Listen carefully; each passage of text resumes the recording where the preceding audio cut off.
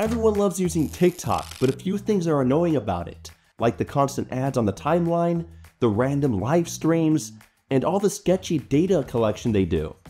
Well, you can stop all this BS and get a few extra advantages with TikTok Mod. It's the same TikTok app, but a lot better. It removes all the ads, live streams, and data collection, and it doesn't even require you to log in to start watching. But you can if you want. Plus, you can do many other cool things, like change your region to start watching content from different parts of the world, customize your For You page to only show you videos that have a minimum number of views or likes so that you always get quality content. Bring back the Discover button instead of the Friends tab to see what's trending. You get a new auto scroll button when you long press the screen so that your timeline scrolls by itself each time a video finishes, which is amazing if your hands are busy. The list goes on and on. The best part is that TikTok Mod doesn't require root, you don't need to use the Shizuku app or an ADB command, and you don't need to pay anything. At the end of the video, I'll even show you how to install it and get it properly working. Instagram is another social media app that I love using. Still, all of its ads in the timeline and stories has driven me nuts, so I now use Instander to clean it up. It's still the same Instagram app with the same features and same looking UI, but with a few added perks. Like it lets you disable the ads, it lets you download any posts and stories, you can turn off read receipts and live typing within your DMs only on your end so that your friends never know that you've read their messages, and the same thing goes for stories and live streams that you join. You can watch them anonymously. When uploading any photo or video, they'll have way better quality and not be compressed like what Instagram usually does. You can add a following indicator within anyone's profile so that you can figure out if they're following you back or not. You can enable mono-theming so that everything matches the colors of your wallpaper. And that's just the tip of the iceberg. The list of features found inside Instander is insane. Plus, just like the TikTok mod, Instander doesn't require root, Shizuku, or ADB, or any other app to get it working. You just download it from this repository, and once you install it, you're good to go. Now, I know some of you may be concerned about whether or not all of these mods are safe to use, and I'll be honest, I can't guarantee that they're 100% safe, especially since some of them are closed source like the TikTok mod or Instander. But almost all of these have been used by hundreds of thousands of people for many years, and I haven't seen anyone experience any problems with their accounts or data. I've been using it for a while too, and I haven't seen any problems either. Plus, almost all these apps have multiple Telegram channels for open communication with other users and devs, so if anything fishy was going on, we would have already found out by now. And if you're still worried about your data, I mean, it couldn't be worse than what Facebook Meta or TikTok already does with it. Just saying. Snapchat is not as easy to modify, but once you do, you'll get features you never even thought were possible. The best mod out there for it is SnapEnhance. It has so many unique features that lets you do things like open snaps or messages without letting the other person know. Even if you're inside a conversation, you'll be invisible because you can hide your Bitmoji and remove the typing indicator so that no one knows you're responding. You can remove the time limit when viewing snaps. Of course, it'll also let you block all the ads, let you download any stories or snaps you receive without notifying the other person, replace the spotlight screen with the older Discover page to find people you know, and a lot more. The possibilities are endless with this mod, and when you enable it, you can find those extra perks by tapping on this new gear icon in the top right corner of the chat page. But as I said at the beginning, it's not as easy to install because SnapEnhance is an exposed module. Typically, to use exposed modules, you have to be rooted and use the LSPatch app. But there is a loophole to get it working on any non-rooted device. The way to do that is by using LSPatch. Now, getting LSPatch to work is a whole different tutorial on its own, but I did make it back in August within another video. So if you want to learn how to get SnapEnhance properly working on your non-rooted device, click the eye in the top right corner or find the video link in the description. X, formerly known as Twitter, also has the same issue where it's not as easy to mod, but there are still some ways to tweak it around. The first is to use Revanced Manager. This one is a fan favorite because it's basically a huge repository that lets you modify almost any app out there. You just hop into the Patcher tab, select an application you like to modify. In this case, we're doing X. Then if you're not rooted, it may let you know that you need to download the APK because Revanced Manager can't handle split APKs unless you're rooted. So you can download the latest stable X version from APK Mirror and then select it within Revanced. Afterward, it'll show you all the different patches that will be implemented inside the app. Once you hit patch, it'll start the integration, and when it's done, you can install it and open it with all those new mods. The second alternative to modify Twitter, or X, is with TwiF. Now, it's not my top choice anymore because it's been discontinued since June, and only works on some of the older Twitter versions, like version 10.1.0, released back in July. But it still works, and it's still a bit more powerful than the Revanced Manager version. By simply long pressing on the X logo at the top, I get greeted by a plethora of extra features that I can enable. Like I can remove all the ads on the timeline, remove the annoying suggested users card, get rid of the video carousel and the banner within the search page, and more. Cleans up the app really well, and sure, some features don't work anymore, like the one that lets you download videos within posts, but not every feature is broken. Plus, even though you will need to use an older version of X, there aren't many differences in looks or features. X still looks pretty much the same as it did back in June. The biggest string though is that just like SnapEnhance, TwiF is an exposed module, so you'll also need to use LSPatch to get it to work on your non-rooted device. Again, the tutorial for that is in the cards or in the description. Now with all these social media accounts and any websites you use, having the same password for all of them is like leaving all your doors unlocked. If one gets breached, they all become vulnerable. But I know that remembering every unique password can get tricky, so that's why I always tell people to turn to a password manager. And recently, my go-to has been cker Security, the sponsor of this video. It's the most secured, certified, tested, and audited password manager in the world. I mean, everything you store inside cker is fully encrypted without anyone being able to access your information. Not even cker staff can look into your vault, only you can. And cker doesn't just let you store your passwords. You can also add your credit cards, licenses, passports, or other important files. And when the time comes to log into a website or app, cker automatically fills in your login details with a simple tap, freeing you from needing to remember your passwords ever again. It's also not a bad gift idea. With the holidays coming up, maybe you can give your parents or loved ones a cker Password Manager subscription so that they can stop asking for the Netflix password. If you're interested, you can get half off personal and family plans with promo code HowToMen. I'll leave the link at the top of the description. I'm sure a solid number of you are also using Telegram, and of course I have some great options for that too. Plus, unlike the other social media apps, Telegram has a ton of third-party clients that you can choose from. You have NicoGram, OwlGram, CatoGram, Nico, but my new favorite has been exteraGram. It's the newest out of the bunch, but it has some significant advantages over the others. For instance, it shows you what you're modifying within the settings with neat illustrations. That way, you're not left there wondering what you just changed. It supports dynamic theming, so the colors within exteraGram match the colors of your wallpaper. You just need to go into the settings, chat settings, browse themes, and scroll to the end to find modded lights or dark themes. It also provides you with an improved camera system for certain phones to take better quality shots.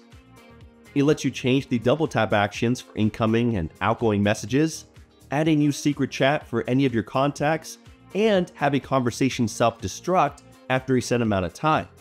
There's a lot more where that came from. The only downside is that it's not on the Play Store, but it is actively being updated on Telegram every month. And it'll even check for updates on its own within the app.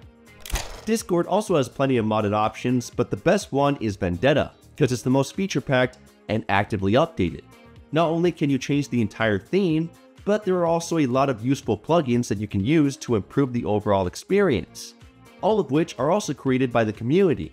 You just join Vendetta's Discord page, and you should see the plugins and theme channels there.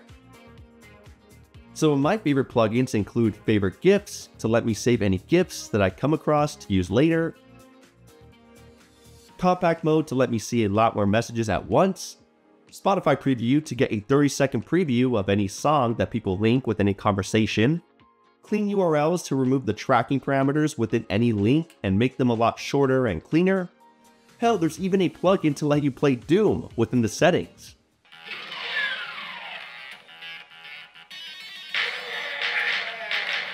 What you can do is pretty insane, and there are so many more plugins where that came from, and like I said, there are also a ton of themes. If you switch to the themes section within the Vendetta channel, you'll find a bunch to spice things up. I personally love using BoltCon because it themes both the dark and light mode really well. To install a theme or plugin, just tap on a post, scroll to the top to find the first message, and there you should see a link to download it. Once you install it, you can double check if it's enabled by going into your account settings, and if you scroll down a bit, you should see two new menus called Plugins and Themes. In those menus, you can enable them or even configure them. A very powerful mod. For Reddit, there aren't too many options left since they basically nuked most of its third-party clients back in June, but you can use Revanced Manager to improve it. The patches that it comes with hide all of its ads, sanitizes the sharing links, meaning that it removes all of those unnecessary tracking parameters, disables the screenshot pop-up, and unlocks the premium Reddit icons. Still, if you're like me and can't stand the Reddit app, even with those extra mods, you can just turn to some of the few third-party alternatives left, like Relay for Reddit. The only downside is that it now requires you to get a paid subscription to use it, but I think it's worth it because it just makes Reddit a lot more user-friendly, removing all those unnecessary promoted posts and making everything feel less cluttered. I've also been using it for years and it hasn't disappointed. Facebook is probably the hardest social app to modify because I guess Mark is just too stubborn. I mean, there are a few scattered around the jungle, but I don't trust them enough. The only safe mod I can find is again using Revanced Manager to let me hide these story ads. Better than nothing. Facebook Messenger, on the other hand, has a fantastic mod called Messenger Pro. Let me show you. I can swipe inwards on the right edge of the screen to bring up this floating menu that lets me enable extra goodies that no one else has.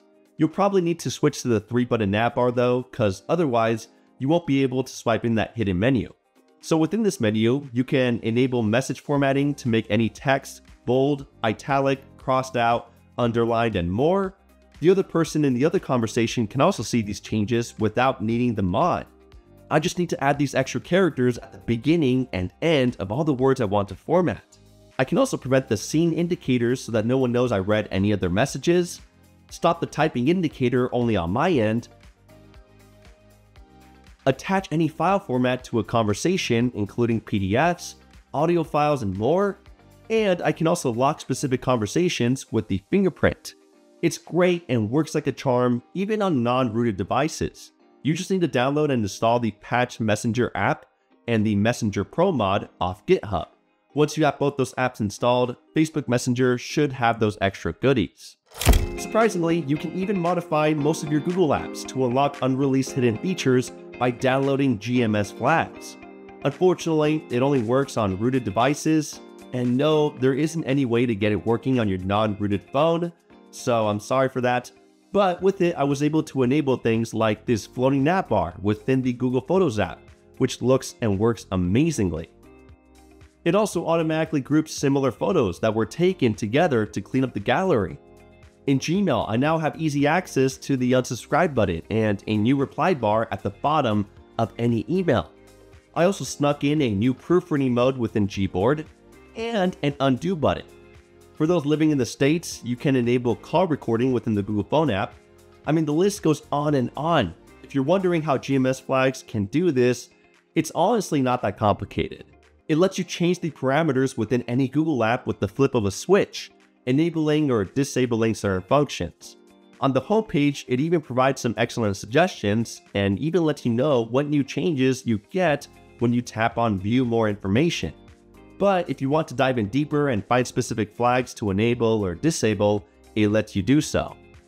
Finally, I wanted to show you how to properly install the TikTok mod discussed at the beginning of the video. The first thing you need to do is uninstall TikTok if you have it downloaded. From there, go to this Telegram channel called TikTok Mod Cloud.